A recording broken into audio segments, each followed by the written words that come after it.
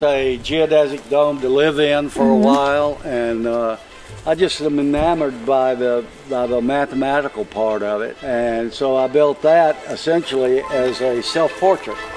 Fire department. Wow, that is huge. Oh, this is really pretty through here.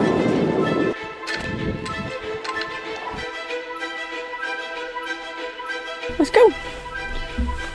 It's time to get up. Come on, honey, come on. Oh, did you sleep good? Here's my good girl. Where's Mama's good girl? You look tired. We go for a ride? We're leaving today. Well, good morning, story chasers.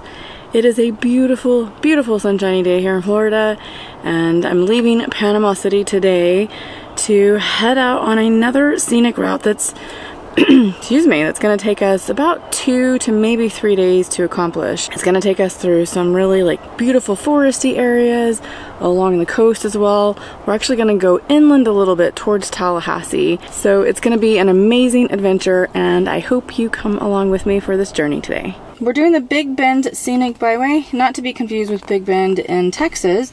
This is just the name that they have for it, but it's coastal and forest trails on US 98, and it's about 220 miles. They say it takes about 2 to 3 days, but I'm gonna try to do it in 2, I think. We start out at the city here towards East Point, head over to St. George Island, and do this kind of loop that goes up to Tallahassee and back around. We have to backtrack just a little bit, and then we start heading kind of in that corner area of the Panhandle, which I'll show you here. So this is a broader overview of it. We're over here in Panama City right now, and then here's the Big Bend Scenic Byway. And so it'll start slowly kind of curving down this way towards the Keys, which is where we're headed. This town that we're coming into right now is called Mexico Beach, and it was just decimated during the last hurricane. And they still haven't really recovered yet. So you can see all of the downed trees. Lots of construction and cleanup. We are now in, I think it's called Apalachicola. I'm probably mispronouncing it, but that's what we're going with, Apalachicola. This is the starting point of our scenic byway for the Big Bend Scenic Byway out of National Geographic book. I love these trees. Oh yeah. Historic district. This is beautiful. Oh, that house is beautiful. I guess it's a business now. Continue on US 98 East for 5 miles. Tupelo, honey.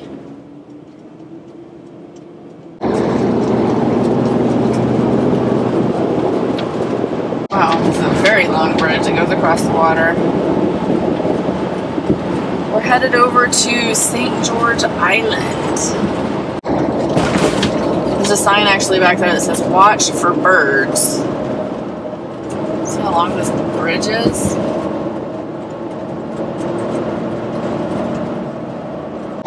We made it over the bridge. That was kind of intense. The wind was pretty strong.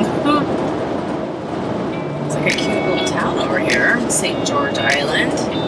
Look at these cute little homes. See how narrow they are, but they're really tall? Kind of like it.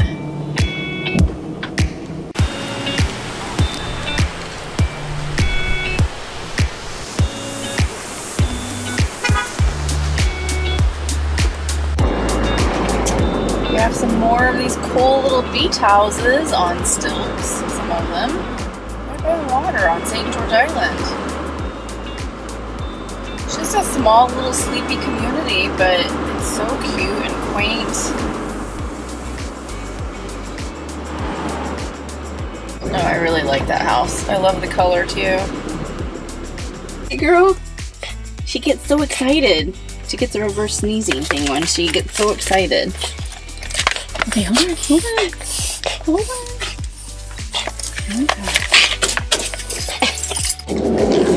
Okay.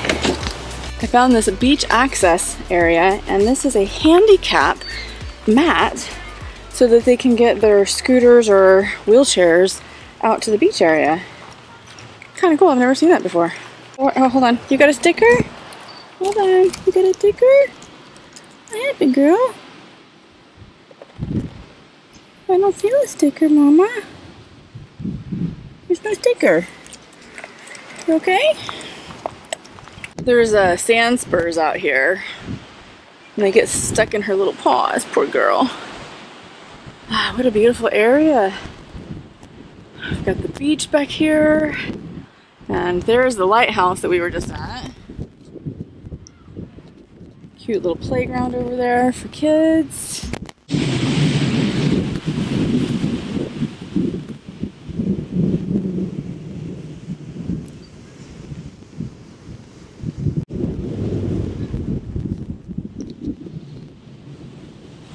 Back over the bridge we go to the mainland.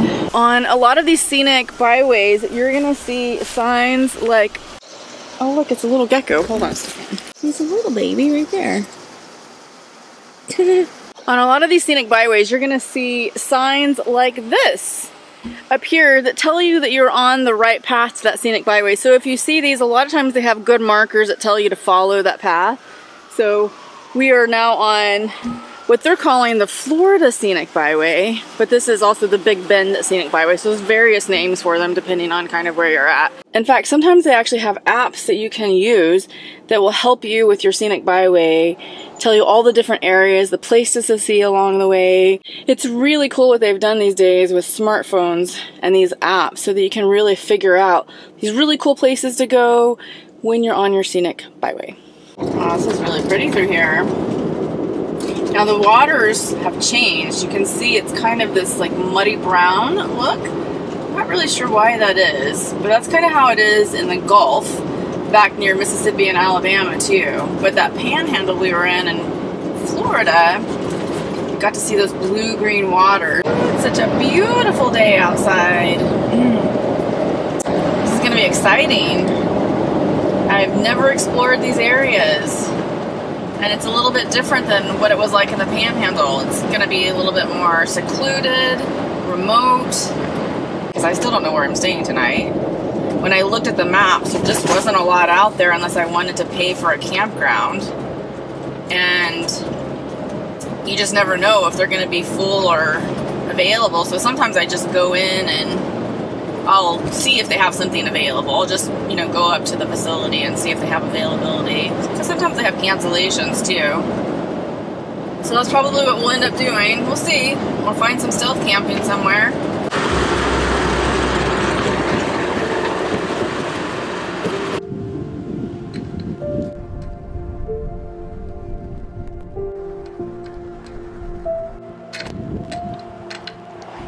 I was just passing by over here in the city of Carabel and saw this really cool memorial to all of those who served in our war.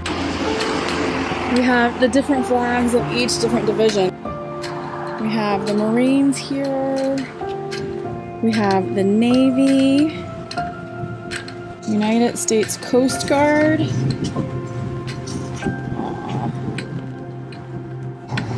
We have the U.S. Army. And then we have last the U.S. Air Force. What a beautiful memorial. Thank you so much. And they all get to look out over the beautiful ocean waters. This memorial was actually dedicated by President Richard Nixon November 5th, 1970. That was almost 6 months before I was born. Been a long time. Over here off of the Big Bend Scenic Highway is this place called the Carabel Bottle House, where this gentleman built this incredible house out of all of these glass bottles. Dun dun dun, closed for repairs. But we get a little view through the gate. We've got a lighthouse that he built out of the bottles here. It's super cool. And then this house over here. Oh, I wish we could go in. Well, at least that was on our route and we didn't go too far out of the way. It happens. Especially these days with COVID going on. There's just more and more things that are closed or You don't know sometimes until you get there, unfortunately. That's really unfortunate, and I really wanted to see that too. One of the things that I really loved about this and that kind of drew me towards it is that the gentleman, Leon Weisner, who actually built this, he built it because he lived in a geodesic dome out in Tennessee, and he kind of contributed this whole building and the lighthouse as part of his stages of life and how he's grown and developed as a human being. And I just thought it was really interesting. He calls it his self-portrait, so hopefully they'll be able to open soon. Maybe on the way back we can catch it. But if you're ever in this area, check online at carabel.org and see if it's open. They started it in 2012, and they just plan to continue to keep building and renovating as time goes on and their life stages go on. We might be in luck. I was just sitting here trying to figure out my next route, and one of the workers came over and said that the owner's over here and that he might actually really love for me to come in, so we'll see. Eek. Looks like someone has left some bottles for him by the gate, maybe to add to his collection when he's building. Look at you! It's okay. How long is it taking you to do this? It took me a year to build this one. Oh wow. This is Leon, everyone. He's the artist and builder of this beautiful home and structure. Wow. Okay, so these are shells. Yep. Wow, this is amazing. Look at these bottles. Oh my goodness. Such beautiful architecture and color. Come here, little girl.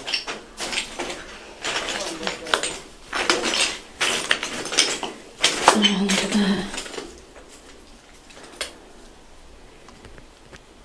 Just the different details in the concrete.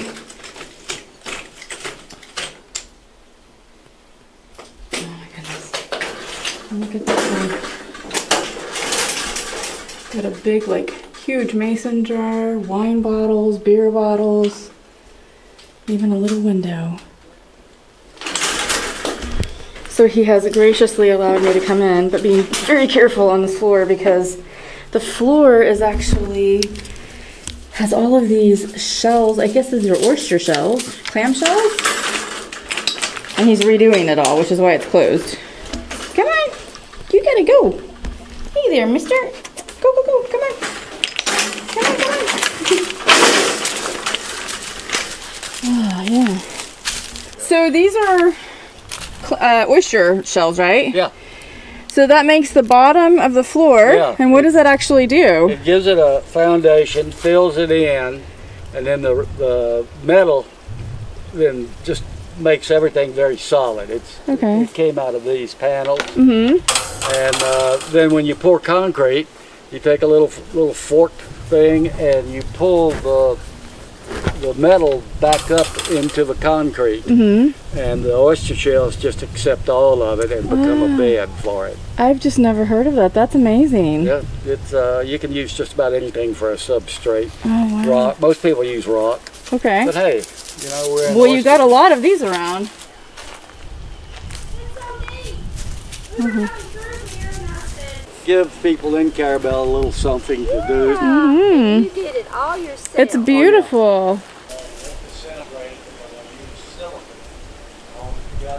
The fortune when I was younger to meet Buckminster Fuller and to go to one of his town hall meetings up in Maine, and I just really, I've got another one over there. Yeah, I saw that. That's I so built cool. a geodesic dome to live in for a while, and I just am enamored by the mathematical part of it, and so I built that essentially as a self-portrait. The center ball indicates where I was born, and in Arkansas, and was very small in the world. Slowly but surely I moved out and became a little bit more intelligent, gained a little bit more experience, and then to the outside one, which is where I am right here. So it's essentially a kind of a metaphorical self-portrait. Self-portrait. Is that not so cool? I'm so glad that I got to interview him a little bit and find out why he started all of this, and just get that first-hand experience. What a gracious man for allowing us to come in. His poor back is hurting from all that concrete and building everything, and he's under repairs and still let us in. Leon, thank you so, so much for allowing us to come in there and getting a little bit of a glimpse of your life and your story. Thank you. A beautiful drive through here on this little road. Turn right part of the on scenic US byway. North US 98 East. I love these little scenic byways. Takes us a little bit longer sometimes, but that's okay. So much fun. So much beauty to see. So much meet cool people along the way. Oh, there's a big fire somewhere over there. I always wonder, like, how long have these bridges been here? Who built these first? I mean, there's a ton of bridges out here because of so much water in Florida to connect all of the different land masses together. Provide shortcuts for people. I appreciate them very, very much. So much gratitude. Well, I thought about staying the night in this place called Sop Choppy, but it looks like we're going directly towards where that fire smoke is at. You can kind of see it in the air just above the trees. Welcome to Sop Choppy. Smoke is pretty bad over here. Claremont Avenue. These rusty old buildings. Got a grocery store. Yeah, that's pretty bad. I'd be surprised if that was a controlled burn. It's pretty big. Fire department. Wow, that is huge. I would not want to live here right now. I can almost see the glow from the fire head. Good grief, that is horrible. Let's just hope we can get through this fast.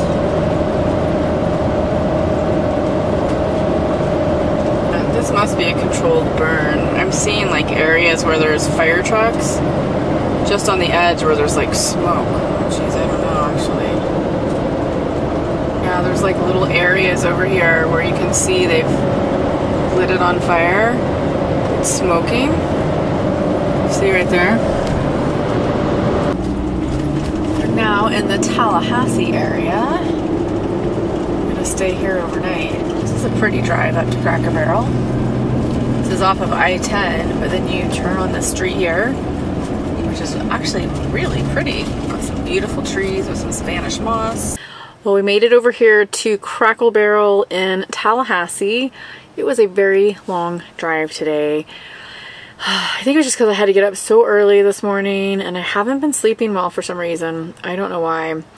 Those bug bites have been affecting me and they're finally going away now after I started taking an oral Benadryl. It's really, really helped. I had to get over here to get on my student call with everyone. It's now the East Coast time zone that I'm in, so I got an extra hour kind of to get ready for the call. So it started at 6 tonight. But driving on the road and then getting here into Tallahassee, dealing with, you know, the smoke from that fire today, which wasn't horrible, but it was, you know, you could smell it inside the van a little bit. So by the time I got here, I was pretty tired, and so I hopped in bed and took a nap for like an hour and a half, and it was nice to just do that before I had to get on the call. We are going to finish up the scenic drive tomorrow and then start heading down towards Tampa for the meetup that I'm going to have down there for the YouTube subscribers. So I'm excited about that and excited to meet everybody. And gosh, we're going to be in Key West in a week and a half. I cannot believe it. Actually less than that, a week and 3 days. It's going to be so much fun. I cannot wait to get down there. I've never been. That was such an amazing story today with Leon and the glass house, and I was really, really humbled that he shared his story with me and how he kind of got all of that started, and in turn shared that story with you guys. So I hope you guys got something from out of that as well. Story chasing is all about collecting stories and moments and living your life without regrets and living your life now.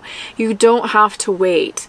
to live your life the way that you really, really want to live it. You can start planning. Maybe there's obstacles in your way right now that are keeping you from living your actual dreams and your goals that you want to do, but you can start planning for it. You can start creating small moments of happiness now by doing those actions and planning along the way and doing things that really feel good to you. Like if you really love hiking, go out and hike now. You don't have to wait till you hike, you know, around California or Florida or wherever that beautiful place is that you really want to go. Start going out there now and doing that. That's just a really small example, but that's just how simple it can be. A lot of times we think that we want that end goal to happen now and we're not going to be happy until we get that thing. But really what happens a lot of times is if you can start creating the happiness factor now, the end goal is more achievable because you're creating the happiness now rather than later. It's about the journey. It's not always about the destination. It's the journey, the story, the moment. All right, guys, I love you so much. Thank you so much for supporting my channel as always. And you guys have an amazing evening and I will see you in tomorrow's video. Good night.